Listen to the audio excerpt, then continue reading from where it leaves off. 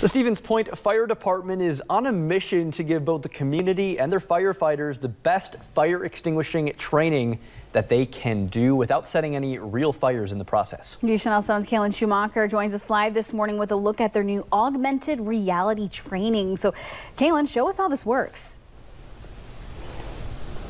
Yeah, Cassandra and Emerson, I'm joined with the Fire Marshal, Drew Egan, this morning, and he's going to walk us through the process. It's a really easy process, actually. Yeah, so we just need to remember a couple safety tips and then a simple acronym that we call PASS. Cool. So first we want to make sure that the fire is not too big. Extinguishers are used for small fires.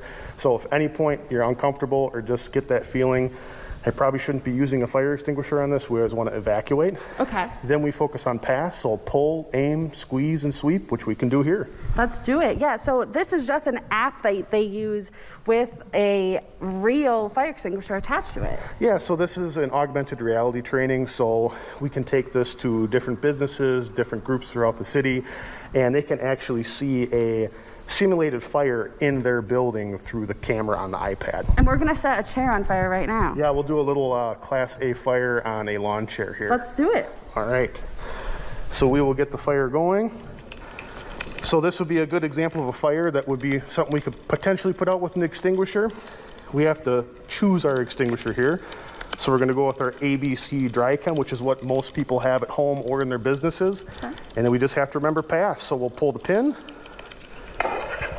We'll aim at the fire, sweep back and forth. If it's not going out, we can get a little bit closer.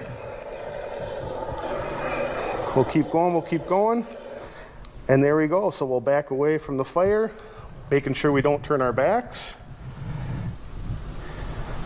And we passed. We did. So we hit Awesome. all the points of the acronym, and we safely put out that fire. Great. Well, like you can see, this is a super easy way to teach fire extinguishing. They're bringing this to the community and their own firefighters. And coming up, we're going to get to look a little bit deeper at this process. Stay with us. So